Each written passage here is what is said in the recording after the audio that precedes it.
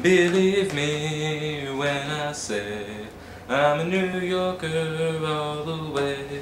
But one time with a good deal of coercion, I took a one-day-long cosmopolitan diversion.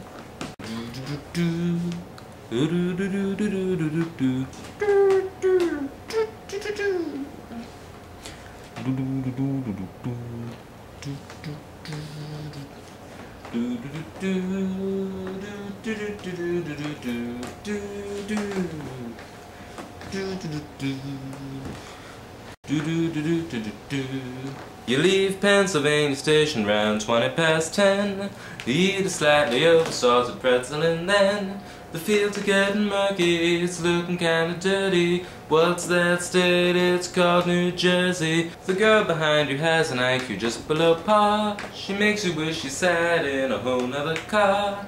Finally you get there, take the steps, go upstairs, go outside and wonder where the people are.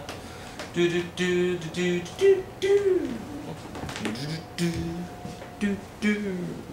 In the main city parts, everybody moves at a geriatric pace, and Starbucks is a disgrace. I'd like to fly like a flamingo or stork, so somebody come and take me back to New York. 'Cause Philadelphia is quite an unpretty sight. The cabs are different colors and the people are white. You might have a hard time standing in the sunshine in a city with a 2-inch skyline. Broad Street and Market Street both look like crap. The subways run on tokens and have 2 different maps. My city's got more splendor, charges higher renters, and MSG trumps the Wachovia Center. I'm gonna die if I don't get out of this devil's fork. So get me on a train, take me back to New York.